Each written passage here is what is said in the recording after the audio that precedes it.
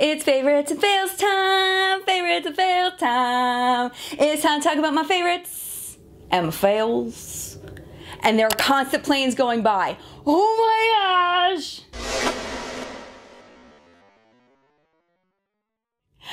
I just finished filming What's Up in Makeup. It's Friday in my time, and there were literally planes, and I mean literally, in the literal sense of literally, every 2 minutes, planes going over my house. I had to stop constantly. It was so frustrating, but now I need to bring myself to my happy place.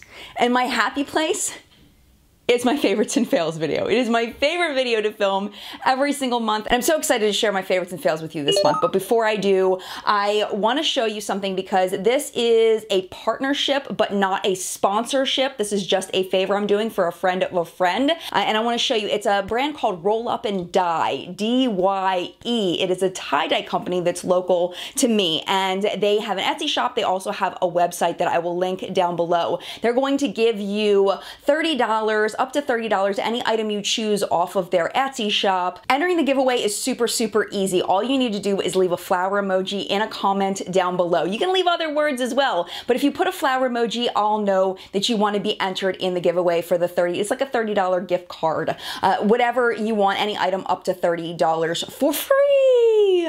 So let me show you some examples of things she can do. They're really, really cool. Like for example, they have these really cute shirts. This is the one that she made for my son. Isn't that adorable? And all the dyes are hand mixed. She washes them in small batches. All the prints are handmade. I mean, isn't that absolutely adorable? Like my son, he saw it and he was like, yes. And then these are the pants that she made for my daughter. And they're just super, super cute. She can do all kinds of really neat prints. You can also do like little baby onesies. She puts a little Roll Up and Dye logo on the back, and then she makes cutie little onesies. They're so cute. Here's another one. They're just so adorable. Oh my gosh. And then she also makes these really neat scarves. She was wearing one when she came over. Scarves aren't necessarily my thing, but I know a lot of people really like scarves. So these are just really beautiful. You can look up the specs on each item on the Etsy shop. So, I mean, she's got all kinds of really cool colors here. So definitely check out Roll Up and Dye if you like tie-dye stuff, if you're looking for a gift, maybe for Mother's Day, maybe you have a mom in your life that enjoys tie-dye prints, or if you're just looking for something cool and different and unique and handmade by a small business. Again, links down below. So now on to the makeup and beauty stuff. We're gonna start with the worst product I tried this month, going all the way up to the best, starting with number 10. Now this is a product that was sent to me in PR, and I've been using this before I started on the Halo Beauty vitamins. I've been using this, I don't know, a really, really, really long time. I feel like at least since like Christmas time, I've been using this. This is the Marc Anthony Strengthening Grow Long Rapid Grow Leave-In Spray Stuff. Let me show you how the sprayer works. I love the sprayer. That's my favorite thing about this, is this little gun sprayer is super cool. Now, what it says it's a Strengthening Grow Long Rapid Grow Leave-In. That's the part that why this is number 10. That did not happen. There was no rapid growth. There was nothing happening there. But it did do some of the other things. So for example, it adding shine. It definitely adds shine. I really like that about it. I can't really talk about the detangling properties because my hair doesn't really get that tangled since it's so thin. But and as far as breakage and split ends, I didn't notice anything in particular, but I really wasn't paying attention to that. The big thing I was paying attention to was the lengthening, you know, to make my hair grow longer and stronger and everything. That just didn't happen, so that's why it's at number 10. I guess it's not a bad product if you're just looking for shine. It just didn't do what I thought it was advertised to do. I recently showed this in my eye mats haul, and even though I haven't had this for that long, I still feel very confident putting this at number 9. This is a Sigma brush tower, and it was funny because I showed this in the live chat, and people were like, yeah, that thing sucks. Like, oh, well, there you go. Why didn't you tell me while I was at IMATS? I had never asked. I am terrible at washing brushes, and I needed something to motivate me to wash brushes. So I purchased this to try to kind of help me do that. And the first thing, not first thing I did when I got home, but pretty soon after I got home, I got into washing my massive brush collection, and every single brush was dirty. So this is my thing. Let me get brush and show you. So let's say I've got a large brush like this, and what these things down here are supposed to do is they're supposed to be for shaping. But the problem is that these bands are not very big. So when I'm washing brushes, I don't want to spend forever fiddling with something. It's a long, tedious process. So I want things to go quickly and easily. And number one, you have to pick this up in order to put the brushes in the thing. And then you've got to wiggle them all in here. And then you've got to figure out how you're going to smash them in here. And you've got to shape this around. It's like, and then it comes out. Okay, so let's try that again. And imagine trying to do this when it's full of other brushes. You can't. They'll all fall out.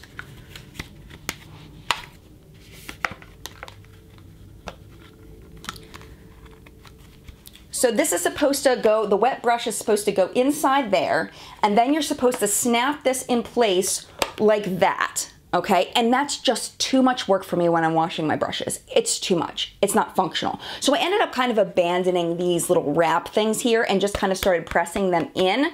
Now, I do appreciate that there are many different sizes, both in the eye brushes and the face brushes. I like that. I also like that it was very easy to assemble. What I didn't like is as I was putting brushes into one side, the other side started to fall out. And then I'm getting frustrated because, like I said, I want brush cleaning to be something that I can just run through the brushes. My biggest work should be actually cleaning the brushes, not putting them on the stand. I am going to keep it and I am going to still use it, but I don't like it.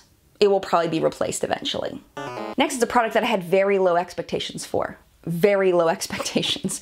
I swatched this thing and I was like, oh no, this thing's gonna be terrible. This is the BoxyCharm and Pure palette that came in BoxyCharm, and I used this 3 or 4 times, and it wasn't as bad as I thought it was gonna be.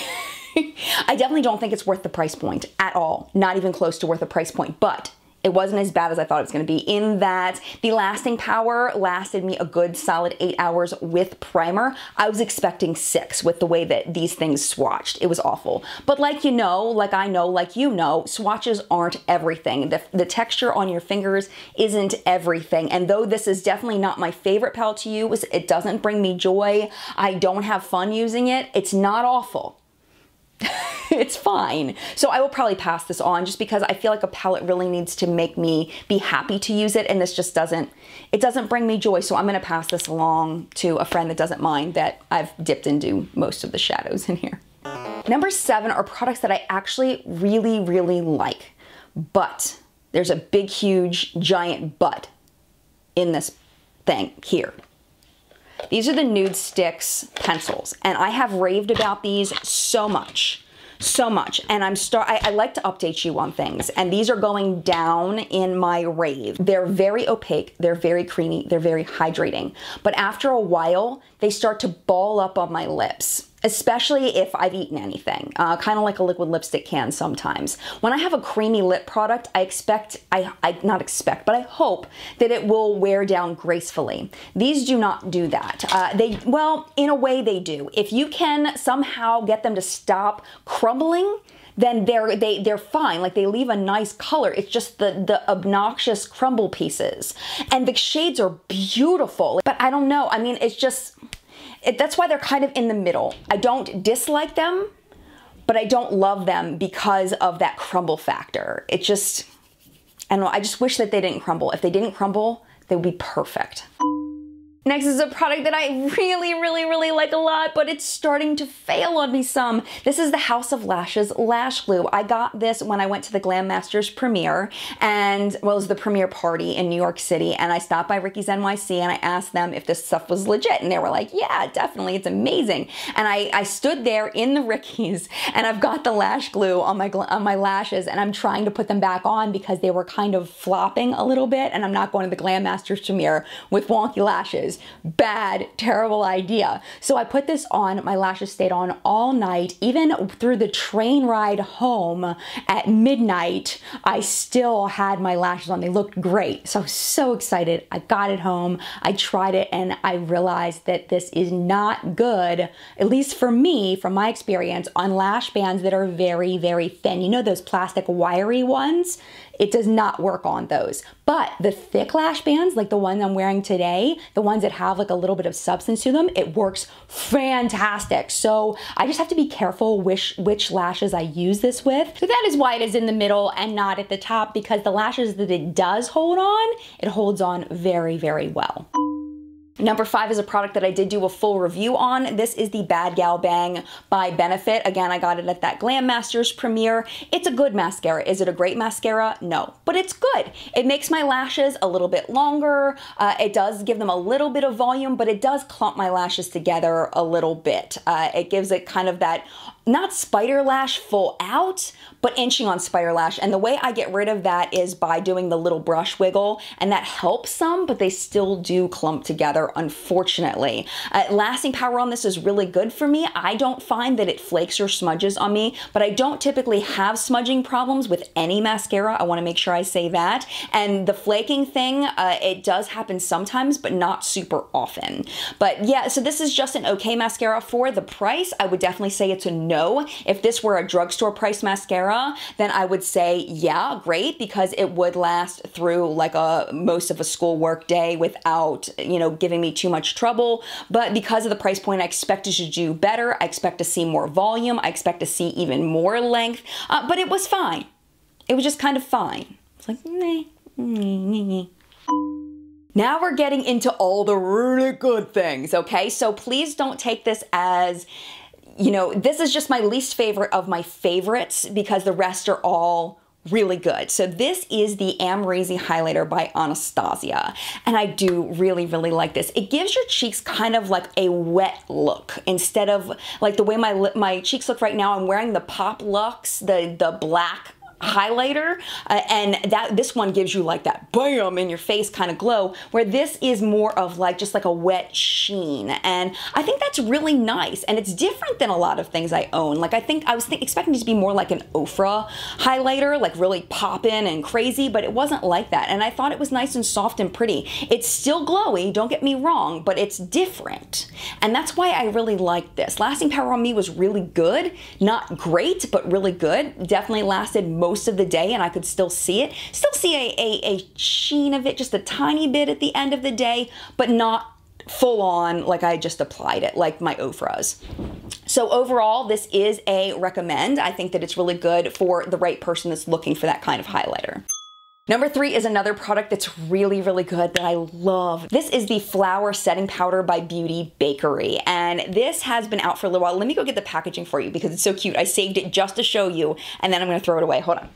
Oh my gosh, you gotta see this. Look how this comes. It comes in a little flower bag, and it's even got nutrition facts on the side. I am telling you, like, Bakerie, I feel like they have some of the best packaging in the entire makeup market. So they've got nutrition facts that says 1 sweetie per serving, 100% vegan, 0% calories, 0% gluten, 0% parabens, lightweight yes, mattifying yes, and then it's got the ingredients down here, which I thought was really cool. And then it's got baking tips over on the side. I mean, seriously, it's so cute. But what's more important is how does it perform? It performs very, very well. It's very finely milled, and it comes with, let me show you the top of it. Top's very important. It's got the sifter inside, and I do find the product does kind of jumble around in there unless I specifically take the time to close it, which usually I forget.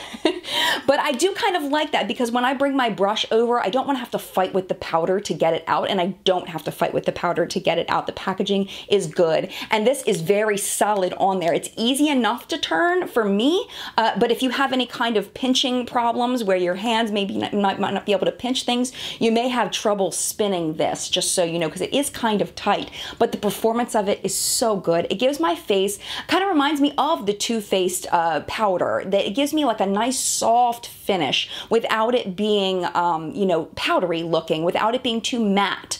And it's definitely not luminous in any way, but it's got like this nice finish, and I definitely feel like it makes my makeup stay on longer. It's really beautiful powder. I like it just as much as my other favorites. I have so many favorites of powder at this point. They all kind of tie, and this gets to go in with all of my favorites. So yeah, big, huge win on this. I really, really enjoy it a lot.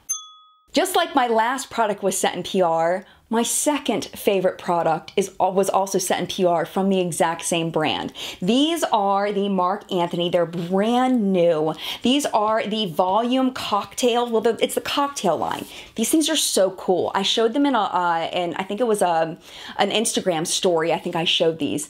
These things are so neat. The first thing that caught me was the marketing of them. Let me show you. I actually have 3 of them they sent. I think there's 4 of them in the line. I have not tried the Beach Waves cocktail, the texture and volume one, but this one, the volume one, because you know I hate the volume of my natural hair. I am wearing extensions today, but my natural hair has 0 volume. So the way that this works is you've got 2 different products in here, and you've got 2 different sides to the cap. So what you can do, the idea is you can squeeze them out together, or you can do one at a time, and you make your own cocktail of hair product. I just think that's so smart.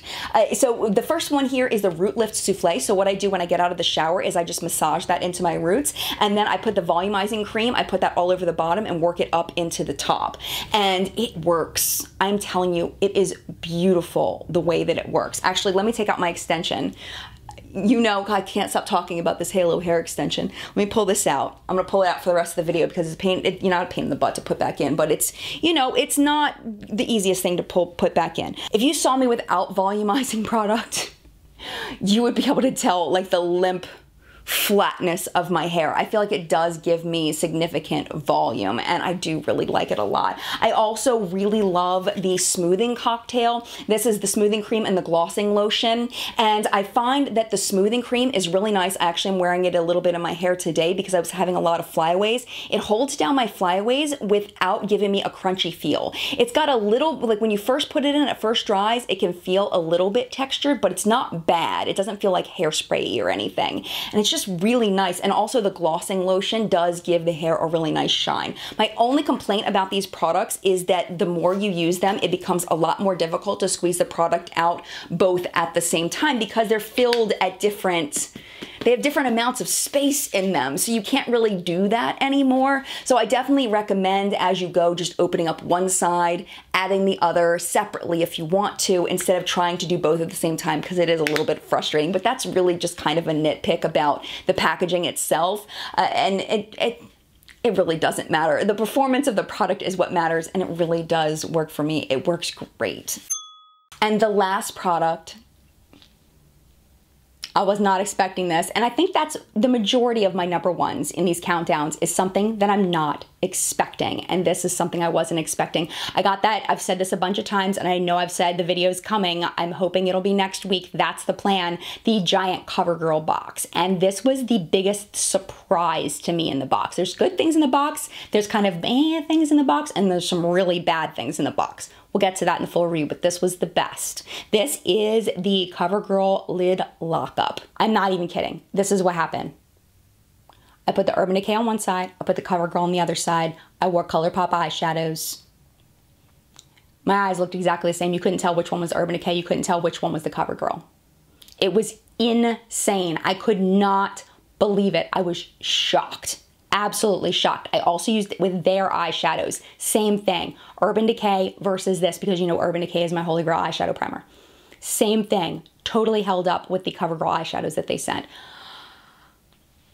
Now without this in the CoverGirl eyeshadows, it's going to fade really, really fast. But with this, I feel like those CoverGirl eyeshadows, it's essential to have a primer, if not this primer, with those shadows because they fade super fast. But it just totally caught me by surprise. I would not be surprised if this is another one of those primers, if they keep it in the market, because sometimes brands get rid of things that are amazing. But if they don't, I would imagine this is going to be another Milani eyeshadow primer that everybody talks about. I think this is going to rival that, to be completely honest with you. It is really, really good. If you've tried this, definitely please let me know your experience with it. I do want to make sure you know I do not have dry lids. I do not have oily lids. I have normal lids with a little bit of texture. So it may not work for oily lids. It may not work for dry lids. For my lids, it was fantastic. So that is it for my monthly favorites this month. I hope you enjoyed them. If you did and you are not already subscribed, make sure you hit the subscribe button down below. Don't forget to check out Erin's shop over at Roll Up and Die. Again, links down below. And if you'd like to enter the giveaway for the $30 gift card to her Etsy shop, definitely make sure you leave that flower emoji down below. And thank you so much again for watching. Mad love to you, and I will see you in a video very, very soon.